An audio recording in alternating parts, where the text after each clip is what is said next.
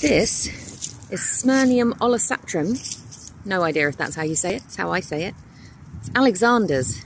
And I will do another video on this later in the year because there's some features that get easier and easier to identify as it gets older. But when it's young like this, the stems and even the leaves are just really lovely. They're a really useful pot herb and something you can use in your cooking. And sometimes as they get older, they can get a bit like woody, chewy, tough. So I thought if I show you now, you'll know what it looks like. This tends to grow within a mile or so of the sea, but it's actually making all sorts of inroads into inland places. And I do see it other areas now. It's got the shiniest leaves, and that's one of its identification features, is just how much the leaves will shine in the sunshine. They're also, this is an Apiaceae, an umbellifer, quite different from others. So it's got much broader leaves than a lot of Apiaceae.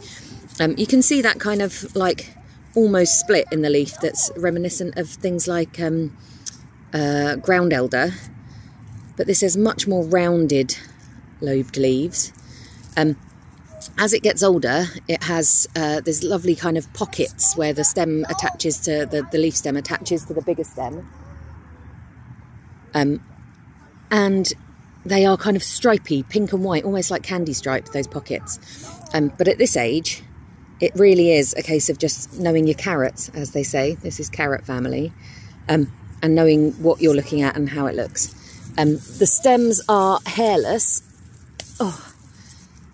have no spotting and no hairs. They do have a groove running up the top. But yeah, the really shiny leaves, those broad leaves, where it's growing often, and the smell. And I wish I could show it to you through my phone screen, because the smell is, when you crush it, just really aromatic. Yeah, like really intense, almost like reminiscent of Angelica, if you know what Angelica smells like. It's that end of the carrot family smell. And it's gorgeous. And the stems make a great celery substitute as they get a little bit bigger and a little bit older, or you can just chop them up and throw them in things. I do a really nice ferment with stems that I can then use as a kind of side with. I did a dish once with bone marrow and fermented Alexander stems that was lush.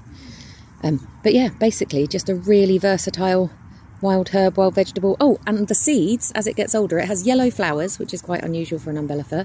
And the seeds are a wild spice that's a little like black pepper. So it really is fantastic.